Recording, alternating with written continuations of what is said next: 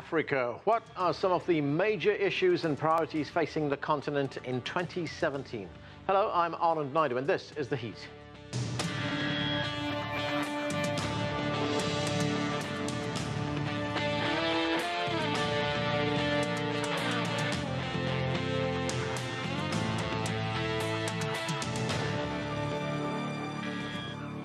Representatives and leaders from all over Africa are gathering in Addis Ababa, Ethiopia this week for the 28th African Union Summit.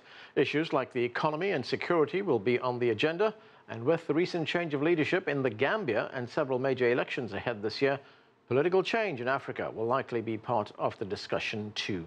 We begin with CGTN correspondent Deji Badmus, who joins us now from Lagos. And Deji, as representatives from around Africa meet in Addis Ababa, what are some of the major issues and priorities facing Africa in 2017? Well, thanks. And then as the African leaders gather in Addis Ababa, they would have a lot on their plate, from issues of infrastructural development, politics, to the very important issue of security on the continent that you've been talking about. Now, the top on the agenda of the summit will be the election of the AU Commission chairperson. As you know, the Commission is responsible for the running and delivery of the AU agenda aimed at advancing a greater continental integration for a more prosperous Africa. It's actually the Secretariat that runs the AU. So the summit will elect a new chairperson, a deputy chairperson, and of course 8 commissioners. I mean, these people are actually in charge of running the AU Commission. Now, 5 candidates are actually vying for the position of the AU Commission chairperson. We have, of course, the Foreign Affairs Minister of Botswana now, who is a candidate of the Southern Africa Development Community. We also have another candidate from Chad, that's Dr. Musa Faki Mahamat. And, of course, there's another candidate from Equatorial Guinea. We also have Amina Mohamed from Kenya, and Batili, that's Abdullahi Batili now of Senegal. Now, one of these candidates will succeed Ms. Lamine Zuma, who is stepping down as the AU chairperson to join local politics in her country, South Africa. The summit is also expected to deliberate on AU reforms that will transform the Secretariat into an authority. Now, this proposed authority will have a broader mandate. Also on the table for the leaders will be the conflicts in Mali, South Sudan, Burundi, Central African Republic, as well as the issue of terrorism and extremism on the continent. To talk about places like Nigeria, where Boko Haram is still, bearing its fangs, if you like. The leaders will have to come out with the best possible way to resolve the political crisis in places like South Sudan, Burundi, the Central African Republic, Mali, and of course, the DRC. We know what is happening in the DRC, even though there's been an agreement now for President Joseph Kabila not to do another term. Now, another important agenda for the leaders will be the establishment of a continental free trade area by 2017. It is known as CFTA for short, and is aimed at promoting the smooth movement of goods and services across the continent. Now, that has been a big headache for African countries, and talks on this actually began in 2015. The expectation is that it will be launched this year. Now, when that initiative is operational, it will bring together all African countries, creating a combined population of more than 1 billion people and a combined gross domestic product of more than $3.5 trillion. So the summit is expected to also consider the request by Morocco now to rejoin the AU. As you would know, Morocco withdrew from the OAU some 32 years ago, but it is now seeking to come back. So these and more, of course, these African leaders will be discussing when they eventually meet on the 30th and the 31st of this month. Hanan? Sounds like a busy summer. Thanks, Deji. That's CGTN's Deji Badmus reporting from Lagos. Joining me from Addis Ababa is CGTN Global anchor Beatrice Marshall. She anchors Africa Live and is the host of Talk Africa. With us from London is Kayode Ogundamisi. He is a Nigerian commentator on African and international affairs. Also joining us from Beijing is Wenping. She is a professor and director of African Studies at the Chinese Academy of Social Sciences. And with us from Cairo, we are joined by CGTN correspondent Adel Mahrouky. Welcome to all of you to the show. Beatrice, let me start with you. Before we get to the AU summit, let's talk about the situation in the Gambia President Jammeh, or ex-President Jammeh, has left the country. What's the outlook for the new incoming President, Barrow?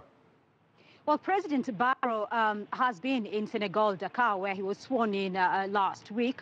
It was a little bit of a difficult situation for him to return to the country at that point. But President Yahya Jammeh has since left the country for exile in Equatorial Guinea. Now, there are some new developments coming out of the African Union because there was an understanding that President Jammeh may get immunity and that would protect him from harassment and so forth in his country of the Gambia. But since then, of course, the African Union says that that decision will have to be deliberated by the Peace and Security Council, so that will have to be waited upon.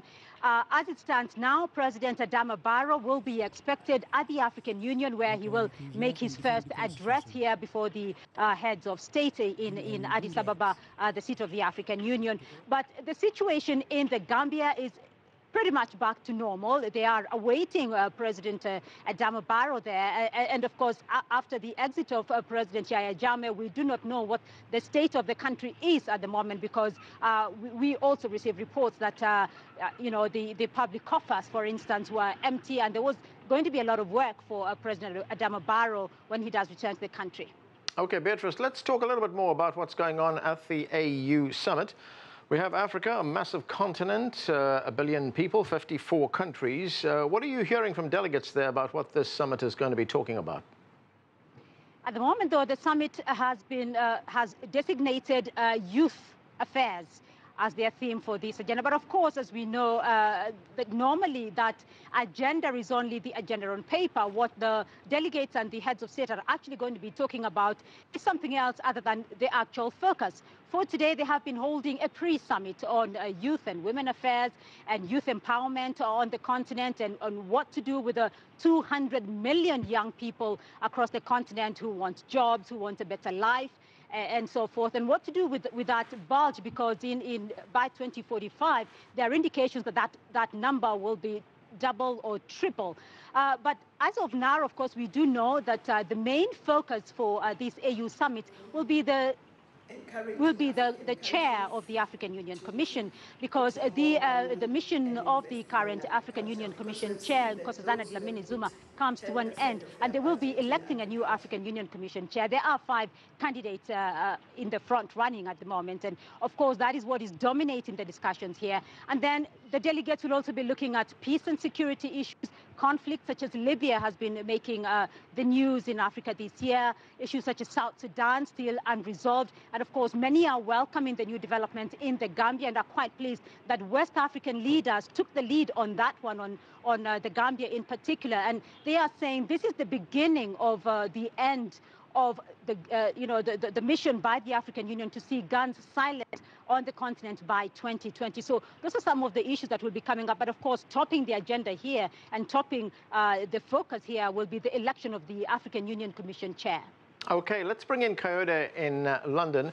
And Kayode, let's talk about the economic situation in Africa right now. Let's start with Nigeria. Of course, Nigeria is going through some difficult times right now, tough times because of the falling price in oil.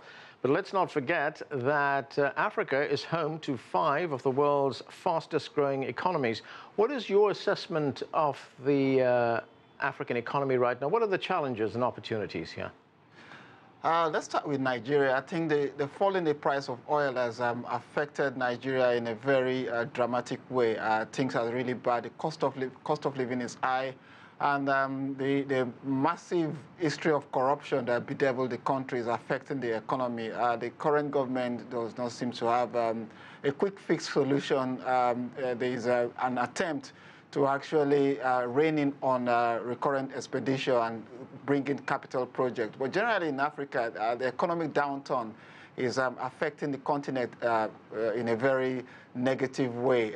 But efforts are being made by private investors to actually bring forth a solution that will be beneficial to the masses in Africa. The challenges are seen to an increase in migration. There are a lot of victims of the trans-Saharan cross-border towards Europe from Nigeria, and this is affecting the country in an extremely negative way. Wenping, China, of course, has very close political, diplomatic, economic and trade relations with the countries of Africa. Recently, the Chinese Foreign Minister, Wang Yi, visited 5 African countries, and he's encouraging them to become a part of that big Chinese economic outreach or initiative called the One Belt, One Road initiative. What kind of economic trade investment can we expect between China and the African continent this year? Well, as you rightly put forward, China now has been attaching a great importance to the Africa. With Chinese Foreign Minister Wang Yi's visit to Africa, I think he has already made very clear China will continue to keep our promise be met. That promise has been made during President Xi Jinping's visit to Johannesburg to join this China-African Johannesburg Summit, so which refers to as high as 60 billion US dollar, those package of China's development cooperation with Africa. So 2 major points. One is the infrastructure building. Last year, in the year 2016, we have already heard the good news coming from Africa, that is the railway linking with Djibouti and Addis Ababa now has been already into the operation. And many other big infrastructure projects like road and also the port building and the railway building and also the dam building, all under very smooth progress. So another area I think is this industrialization and also pushing forward this integration. Actually, this is one of the African Union Summit's focus because to make this market bigger and stronger, I think that's the precondition for the industrialization. Otherwise, those fragmented market will be a hurdle for any like trade, intra-trade within African countries, and also those industrial and manufacturing industry development. So that's why those economic trade zone, I think, now becoming one of the focus.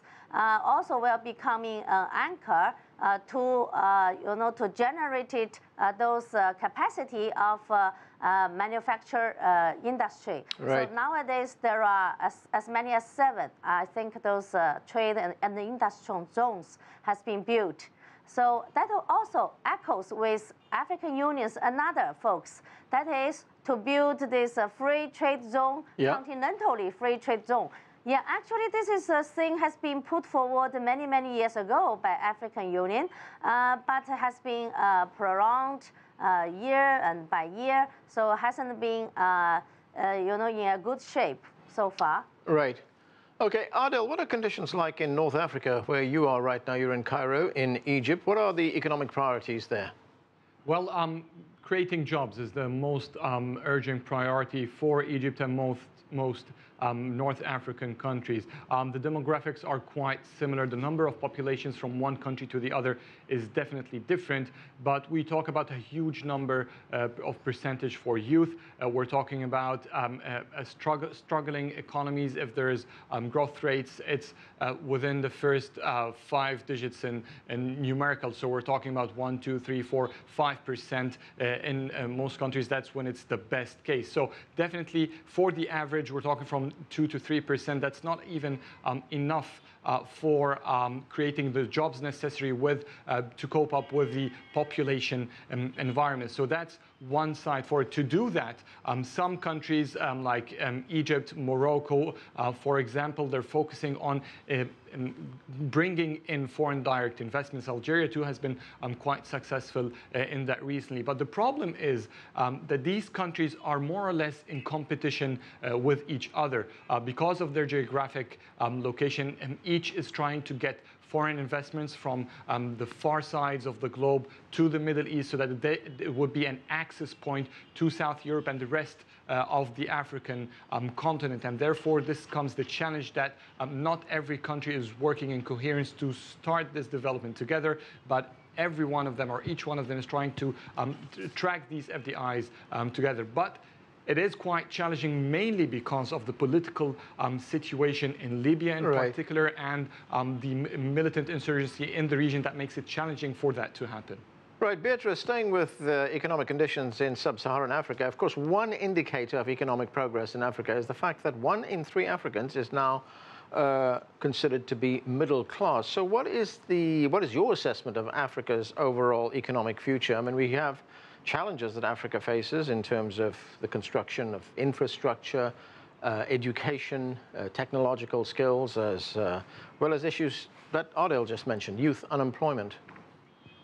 Youth unemployment remains a major factor indeed, and on the continent. And as I did mention the earlier points of what they are discussing here, that is why they have made it a focus of this year's African Union Summit. What do we do with our youth unemployment and the lack of employment across the continent? But if you look back over the last 10 years, of course, and we're now talking about 10 or 6 of the fastest growing economies still being in Africa up to today. We are talking about Africa's economic prospects being at an average 5% over the last 10 years. So the economic prospects on the continent still look pretty good. The African Union, the African Development Bank are still very optimistic about the prospects of Africa going forward. Of course, they are mentioning that in the last few years, the commodity economies in Africa have had a difficulty, starting from Nigeria, South Africa, Cote d'Ivoire. But some of those countries had actually diversified their economy. So some of those commodity-dependent countries may not have been as hard hit because Africans learned from the experience of the 1970s when the commodity-backed countries completely disintegrated. But of course, today a lot of countries have diversified. You talked about 1 in 3 or 3 in 10 Africans now being middle class. Yes, and China has been talking about that as well. There is a large consumer market that is growing now in Africa. There are more Africans now considering themselves a middle class, and many African economies are talking about becoming middle-income countries by, in 10 years. Kenya, for instance, is talking about becoming a middle-income country in 5 years. Ethiopia this year, last year, 2016, posted double digits. Rwanda as well posted a double-digit economic growth. So the prospects on the continent are still growing despite the perception that the commodity-dependent countries like South Africa and Nigeria may have dragged the overall perspective of the continent down by a notch in the last year or so. Okay, we're going to take a quick break right now. When we come back, much more on the issues and priorities important to Africa in 2017. Stay with us. You're watching The Heat.